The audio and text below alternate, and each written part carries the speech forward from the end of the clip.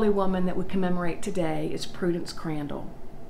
Born to a Quaker family in Rhode Island in 1803, Prudence Crandall was educated in arithmetic, the sciences, and Latin at a New England Friends boarding school in Rhode Island. The Quakers believed that women should be educated, and it was in the environment of the Friends boarding school that Prudence Crandall's passion for teaching was first awakened.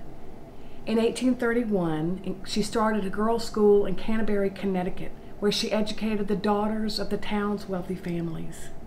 In 1833, she admitted a young African-American girl named Sarah Harris. Harris wanted an education so that she could, in turn, teach other African-American children. The parents of the white children at Crandall's school were outraged and demanded Harris's expulsion, but Crandall refused and decided to open a new school for African-American girls.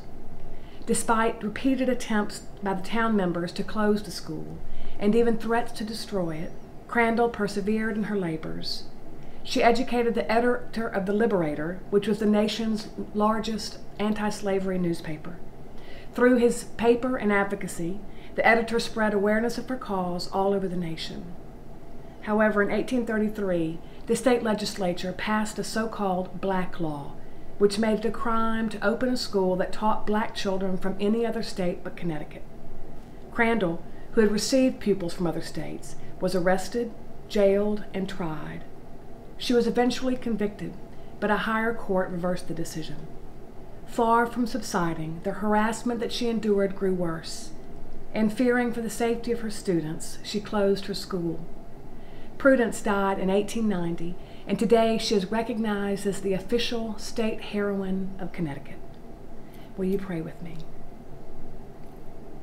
God, the wellspring of justice and strength, we pray that we thank you for raising up in Prudence Crandall a belief in education and a resolute will to teach girls of every color and race, that alongside her they might take their place in working for the nurture and well-being of all society, undaunted by prejudice or adversity. Grant that we, following her example, may participate in the work of building up the human family in Christ, your word and wisdom, who with you and the Holy Spirit lives and reigns, one God, now and forever. Amen.